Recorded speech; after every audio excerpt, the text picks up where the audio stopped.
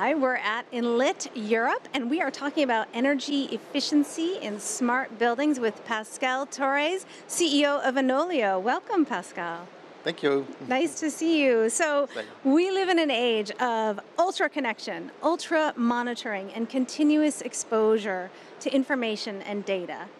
And that includes our buildings. But the question is all that data being used correctly?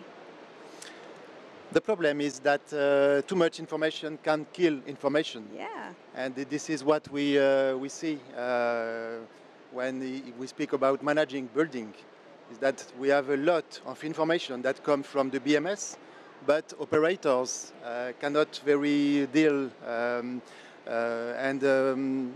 understand really what happens just looking at those information.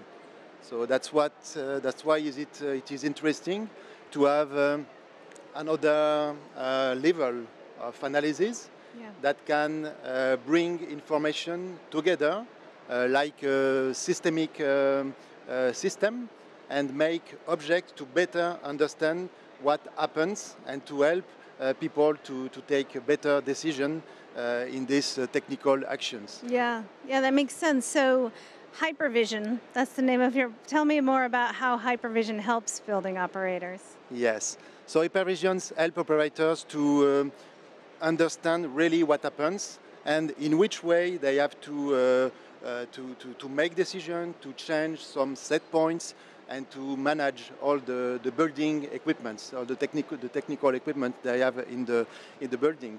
So to help them to achieve this result, hypervision provide simple dashboards. But simple dashboard, it's very difficult to do. So this is the objective of the hypervision, is to get all the informations, to put them to have correlation between those information, and to provide simple dashboards to the operators to permit them to have better analysis of what happens in real time and take the good decision. Yeah, so important today. Yeah.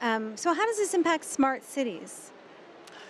Hypervision can help, is a real help for smart cities, because when we speak about systemic equipment, we speak about also self-learning. And so we can anticipate what will happen in this building, especially about energy consumption.